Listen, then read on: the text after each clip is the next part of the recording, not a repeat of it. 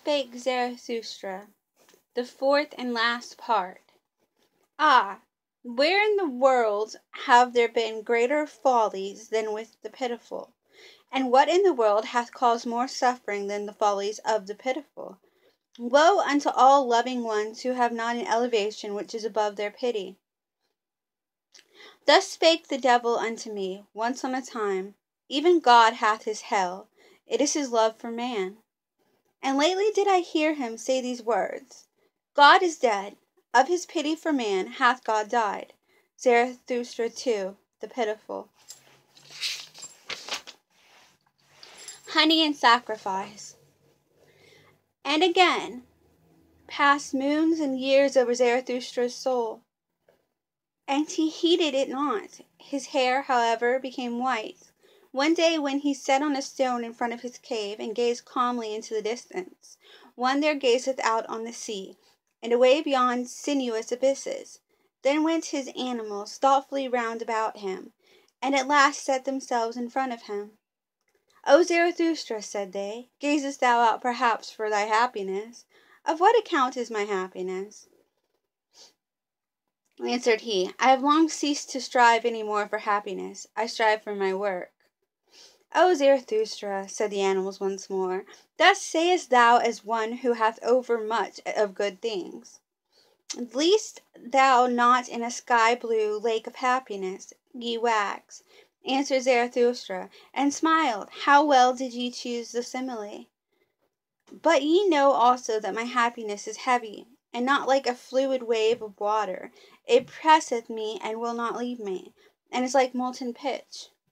Then went his animals again thoughtfully around him, and placed themselves once more in front of him. O Zarathustra, said they, it is consequently for that reason that thou thyself always becometh yellower and darker, although thy hair looketh white and flaxen. Lo, thou sittest in thy pitch. What do ye say, mine animals? Said Zarathustra, laughing verily. I reviled, laughing. Verily I reviled when I spake of pitch. As it happened with me, so is it with all fruits that turn ripe. It is the honey in my veins that maketh my blood thicker, and also my soul steeler. So will it be, O Zarathustra, answered his animals, and pressed up to him. But wilt thou not today ascend a high mountain? The air is pure, and today one seeth more of the word than ever. Yea, mine animals, answered he. Yea, ye counsel admirably and according to my heart. I will today ascend a high mountain. But see that honey is there ready to hand, yellow, white, good, ice cool, golden comb honey. For know that when aloft I will make the honey sacrifice. When Zarathustra, however, was aloft on the summit, he sent his animals home that had accompanied him, and found that he was now alone, and he laughed from the bottom of his heart, looked around him, and spake thus. That I spake of sacrifices and honey sacrifices, it was merely a ruse in talking, and verily, a useful folly. Here aloft can I now speak freer than in front of mountain caves and anchorites, domestic animals. What's a sacrifice? I squander what is given me. A squanderer with 1,000 hands. How could I call that sacrificing? And when I desired honey, I only desired bait, and sweet mucus, and mucilage, for which even the mouths of growling bears and strange sulky evil birds water. The best bait, as huntsmen and fishermen require it. For if the world be as gloomy forest of animals, and a pleasure ground for all wild huntsmen, it seemeth to me rather and preferably a fathomless rich sea. A sea full of many-hued fishes and crabs, for which even the gods might long, and might be tempted to become fishers in it, and casters of nets. So rich is the world in wonderful things, great and small. Especially the human world, the human sea. Towards it do I now throw out my golden angle rod and say, Open up, thou human abyss. Open up, and throw unto me thy fish and shining crabs. With my best bait shall I allure to myself today the strangest human fish. My happiness itself do I throw out into all places far and wide, twixt Orient, noontide, and Occident, to see if many human fish will not learn to hug and tug at my happiness. until, biting at my sharp hidden hooks, they have to come up unto my height, the motliest abyss groundlings, to the wickedest of all fishers of men. For this am I from the heart and from the beginning, drawing, hither drawing, upward drawing, upbringing, a drawer, a trainer, a training master, who not in vain counselled himself once on a time. Become what thou art. Thus may men now come up to me, for as yet do I await the signs that it is time for my downgoing.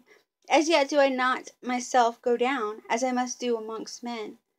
Therefore do I here wait, crafty and scornful, upon high mountains, no impatient one, no patient one, rather one who hath even unlearnt patience, because he no longer suffereth.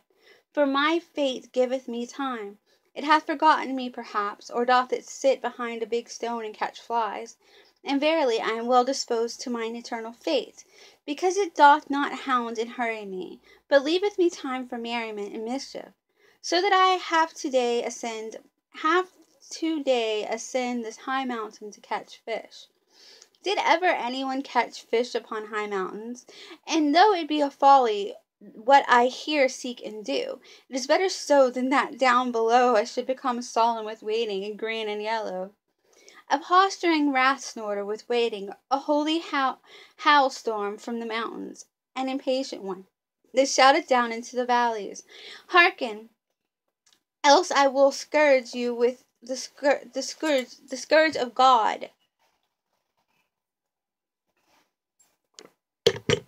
Now that I would have a grudge against such wrathful ones on that account, they are well enough for laughter to me. Impatient must they now be, those big alarm drums which find a voice now or never.